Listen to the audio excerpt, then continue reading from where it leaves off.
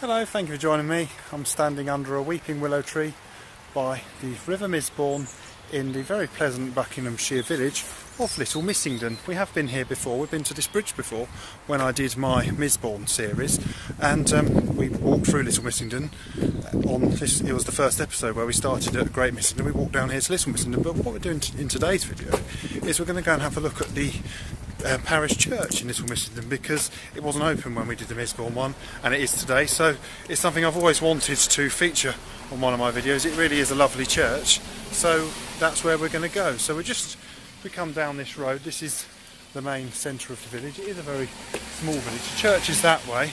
I'll just quickly show you the village centre.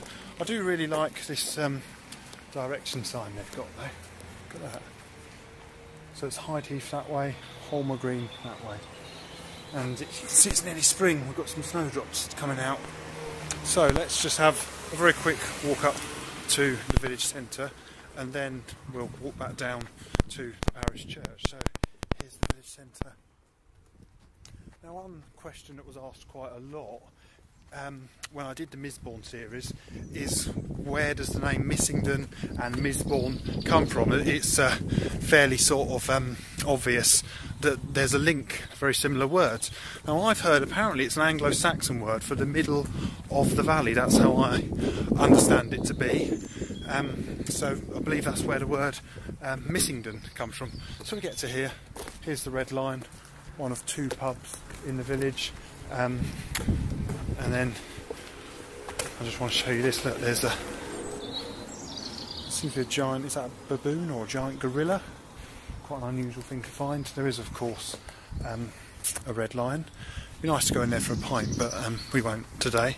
So this is the village centre. If you go that way, that will take you down to Amersham. You can do a lovely walk through Shardlows. There's a bus stop. I'm not actually sure if any buses serve the village anymore. So what I'm going to do now, I'll take you back this way to the other end of the village. We'll go and have a look at the church. If you're thinking it looks like I'm in a Midsomer Murders film set, I have said this a few times in my videos. The reason it looks like a Midsomer Murders film set is because technically it is. They have filmed various Midsomer Murders episodes in Little Missenden and some of the other surrounding villages. You've got some of the hilltop villages such as the Lee, which is a few miles up the hill in that direction. This is one of the valley villages of the Chilterns, but there really are some lovely villages around the Chilterns. I really do, enjoy spending my time exploring them. This house in front of us, this has definitely been in Midsomer Murders. I'm not going to say which episodes, I can't remember off the top of my head, but it certainly has featured, possibly more than once. It's definitely been in at least one Midsomer Murders episode though. That's where we started, down there, Taylor's Lane.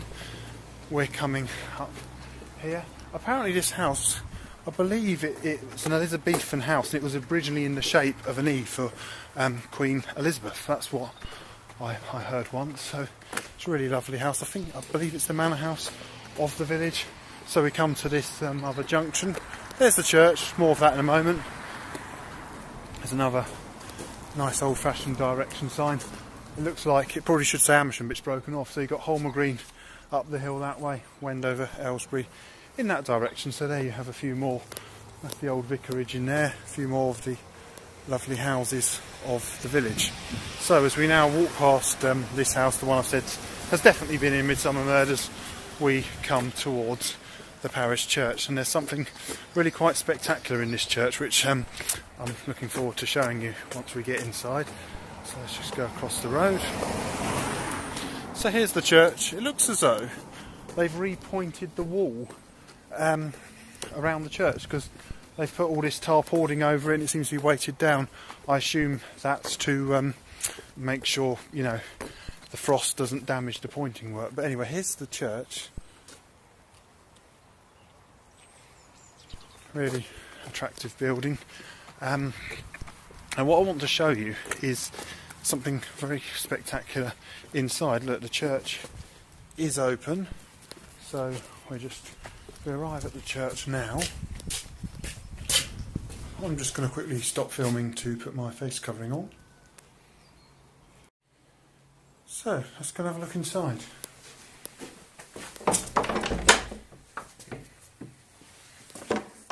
As we into the church. Here we are. Now the thing I particularly want to show you are these quite rare medieval wall paintings. They, I believe what they are showing is how to be a good Christian, but you've got to remember this is in an era where most people couldn't read or write, so it's a bit like watching a cartoon. It's all in cartoons to show you, you know, how it would have been. What I'm going to do, if you have a look, you can see certain areas of them appear to be missing. Have a look up there. See how there's rather big areas which I suppose what's happened is it's been whitewashed over the years, painted over, forgotten about. Wouldn't it be nice if we could bring them back and see them as we were? Well, with some modern technology, we have a button here on top of the radiator. Wonder what will happen if I press this button. Seems to be making a bit of a noise.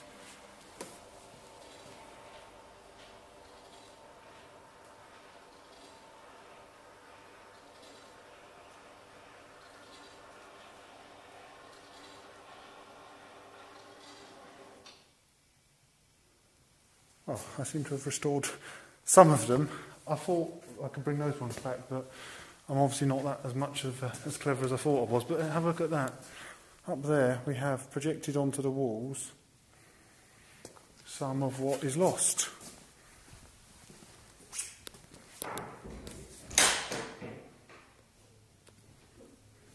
So yeah, I think that's really a nice feature that we can see, you know, what has been lost and what we wouldn't otherwise see. So I'll just take you through here. This is the chancel.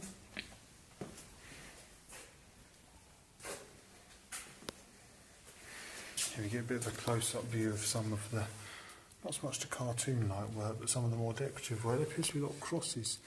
I don't know if you can see them in the wall. And there's a bit more of it here. So see what I was saying about the whitewash. See how they've painted over it. It's pretty very delicate business removing the whitewash, because obviously you don't want to lose the painting, you know, behind the whitewash. I go through here. Have another little chapel here. And we have some remains of some more paintings. It's interesting. I like that stained glass window.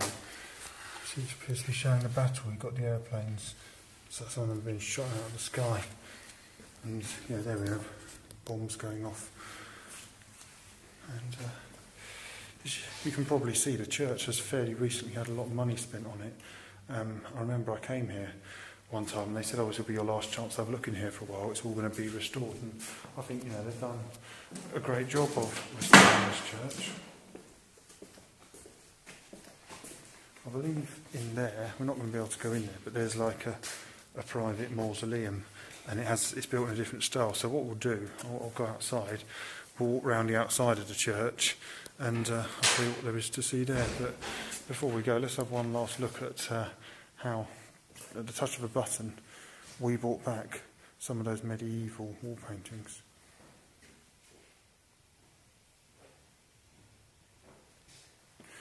So let's go outside. So I think that's a really, really nice feature they've got here.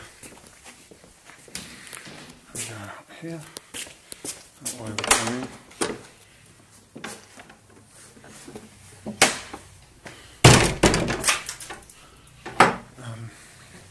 So as we come out here, I'll take my mask off now, as soon as we're no longer inside. So we'll just go for a quick walk around the churchyard, and then I'm going to go for my own little walk, probably along the Misbourne Valley. There's that tower. So this is the cemetery. The cemetery, as with most churches, it's outgrown itself. So there's now another cemetery on the other side of the road. Well, look at this. It looks like it's been snowing. It hasn't, but the snowdrops have come out. Look at that. That nice carpet through the graves of the snowdrops. And just down there in the field, the River Misbourne flows through there, and probably if a train went along now, we'd see a train on the ex-Great Central Main Line. Here's a few animals in the field. What are they? They're cows. Let's go and see the cows. Look at them all. Yeah, they're all looked up. Well, one of them's looking at me. He's seen me with the camera, thinking, what's he doing? So yeah, we've got cattle. We've got the River Misbourne. Oh look, there's one right here. See if he wants to say hello. Hello. Hello. I'm just filming. You're going to be a star on YouTube, you are. I don't think he quite knows what to make of me. No, I'm going to leave him to it. Bye. Or probably her, actually, to it. So, let's just have a quick walk around the church. So, if you look from here, you can see the building. See with the hipped roof? That's the one that I said is like a private mausoleum. It's built in a different style. We'll have another look as we get to it. And then just through here, it's kind of in someone's garden, but as soon as we can see it clearly from the churchyard, I'll show it to you. There's a really beautiful garden in there, lots of snowdrops, and there's all these tributaries of the Misbourne, so what you see down there, a lot of water, and that's not the main course of the Misbourne, so that will all flow into the main course of the Misbourne. Here's that mausoleum. So when we're in the church, we never actually went in that building. I believe it's the family's private mausoleum.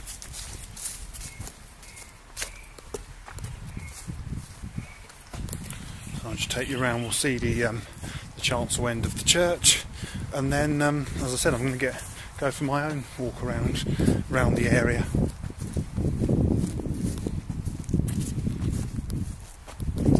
So yeah, here's the chancel. So that's the chancel. This would be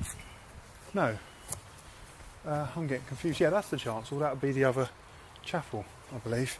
Yeah, and then that's the what would be the south aisle. So I hope you enjoyed this video. Quick look at the Little Missenden Parish Church. As I said, it really is a lovely church. I really enjoy coming here, and you know, why not come out this way yourself and go for a walk. And I believe in the summer they do cream teas, which also makes any visit to a church very nice. So thank you very much for watching. Please do feel free to like, subscribe and comment. Thank you very much, and goodbye.